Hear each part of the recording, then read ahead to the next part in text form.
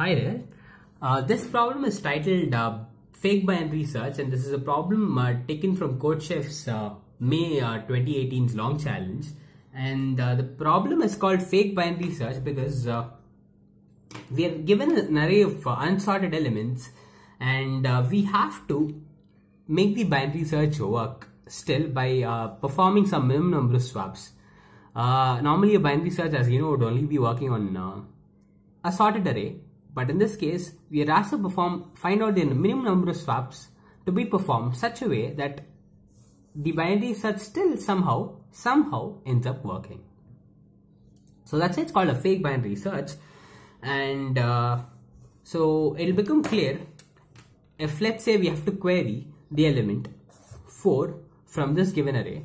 So what you would do is you pick the middle element. In this case, it would be the element present at the 7th index, and that will be 6. And so since in this case 6 is actually greater than 4, you'll proceed in this direction, but you don't want that. You have to still proceed in this direction. So I have to swap this element with an element that is less than 4, and so that I'll be able to move in this direction, right? And now again 0 1 2 3 4 5 6. So 0 1 2 3. So there we are. It comes to 19, and then 19 is actually greater than 4, so it'll allow us to proceed in this direction, leftmost of 19. So we have 0 1 2, and this is the middle element. And like you can see here, 7 is actually greater than 4, so it'll proceed in this leftward direction. We don't want that. We have to swap this 7 again with an element that's less than 4. Let's say this is 1, and in that case it'll proceed to in this direction, and then we'll have a required element, which is a of mid is equal to x, and 4, which we wanted to find, would be found. So we are asked to perform the find the minimum number of swaps to make this binary search work. So to solve this problem, the crux of this problem can be just solved by using 4 variables. I'll tell you what those variables are. Variable 1 is swap greater yes, swap greater no is the second variable, third swap less yes, and swap less no. Swap greater yes is a variable. For example, in this case, let's say it's 19. Okay, let's say in this case we had a variable, we had 1 here, and we had to make sure the array moves in this direction, right?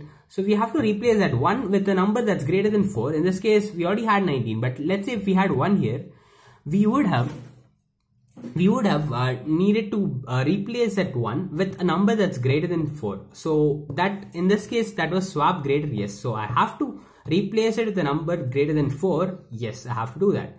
And swap greater no, meaning it is already there.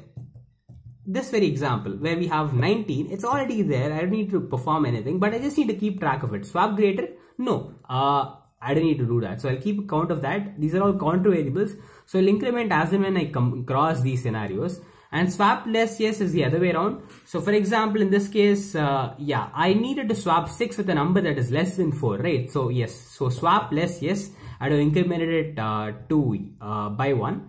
And the other case, swap less no. In this case, let's say I had swap less no, meaning in this case, instead of 6, if I had some element like 1, so I don't need to swap it in that case. It is already working somehow by fluke. So even though the array wasn't sorted, it will still proceed in this direction. So swap less, I don't need to perform a swap of less.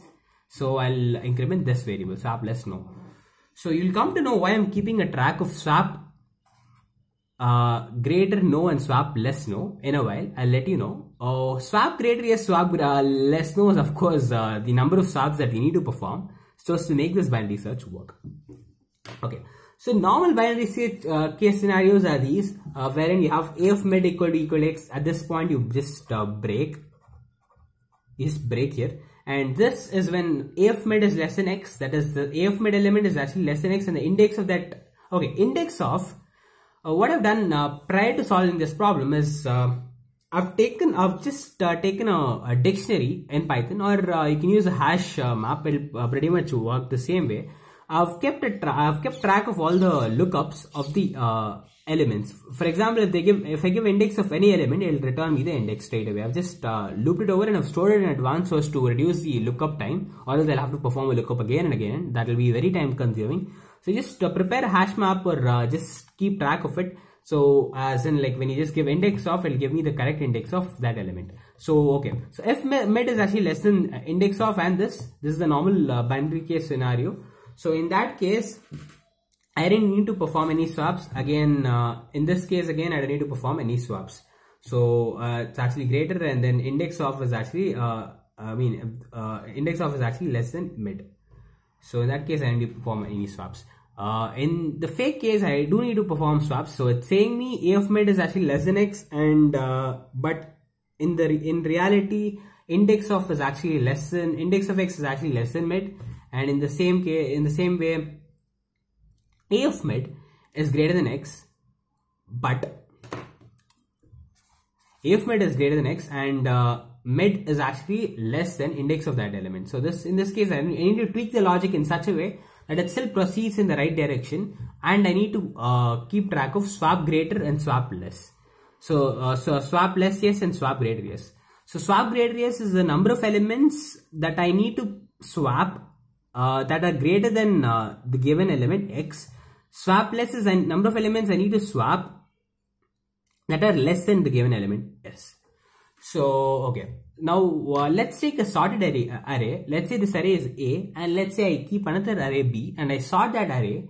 So I just need to find the number of elements from which we need to have some kind of a pool wherein we can perform the needed swaps. So I have track of this. I also have a track of this.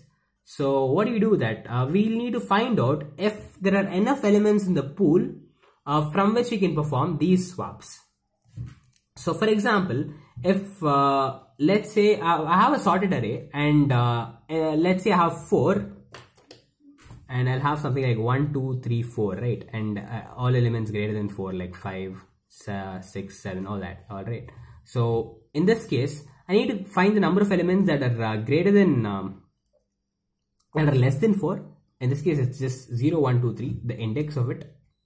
And the number of elements greater than 4 would be n minus 1 minus I. N is the total number of elements, n minus 1, and then minus I. So I elements are there, so I'll just need to subtract it. So I'll be getting the number of elements greater than this. So this is the number of elements, this is the pool of elements that are less than 4. These are the pool of elements that's greater than 4. So what I need to do is basically, this is why I've kept a track of swap greater no and swap less no. So meaning those elements I'll allow it to be in place. So whatever elements were in which I didn't need those swaps, I just have kept track of it. So I'll subtract the number of elements I have from the pool which are less than 4, and with swap less no, that is, in this case we had some element, let's say 1. I don't need that, like I'll allow it to be in place. So I have subtracted from the less pool, from the number of elements that are less than X, I'll subtract swap less no. Similarly, from the number of elements that are greater than 4, I'll actually swap the number of elements from which I have allowed to be in place, which I have allowed it to, stay happily there, and I didn't need to bother about it, because we have to find the minimum number of swaps. If it's already working, then why bother swapping? So why do we even need to swap? So in those cases, like, these are the number of elements available that are greater than 4, and I'll subtract the number of elements I've happily allowed it to, for example, 19. So I can't use 19 from the pool. That's why I'm allowing it. I'm subtracting it. I'm sorry. So we have, let's say this is this value, whatever we get as X, and this value, whatever you get as Y. So we just need to compare if the number of elements that needed to be swapped is actually greater than X, or if the number of elements that needed to be swapped are less and it's greater than I'm sorry, it's the other way around. So this you have to compare with this, and this you have to compare with this. So in that case, that is, if I don't have enough elements to perform the swap, these are the number of elements that are available, right, to be swapped. So if my quota is not being met, so this and this, if this is greater, swap ls is greater than this, and the swap gs is greater than y, then my answer would be -1. That is, I cannot make my binary search work anyways. Like it's not possible to tweak it around and make it work. But if those conditions are, if I have enough variables in the pool, if I have enough elements in the pool to perform my required swaps, that is swap greater yes and swap greater y. So those are the number of swaps I need to perform. That is, like, let's say number of elements that I need to swap for that are greater than x is, let's say, 4. Number of elements that I need to swap that are less than 4, let's say, is 3. So total number of swaps I need to perform would be 4, right? Because see, basically, yeah, it'll be the max of these two. If you know what I'm talking about, so that would be my required answer. Because see, let's say the number of elements I need to swap are 4, and number of elements that I need to swap that are less, and that is, I can just tweak it around, and yeah, these would be the number of swaps that need to be performed. So max of this and this, so that would be my required answer. If I don't have the required number of elements from my pool, then I just print -1. So let me know if this is still not clear enough. I'll try my best explaining it in the comment section. And so that is the crux of the problem. That's how you actually solve it. I'll also be leaving a link, working Python code of it. I'll post a link of it in the description, so you can check that out as well. So thank you for watching, and stay subscribed for more.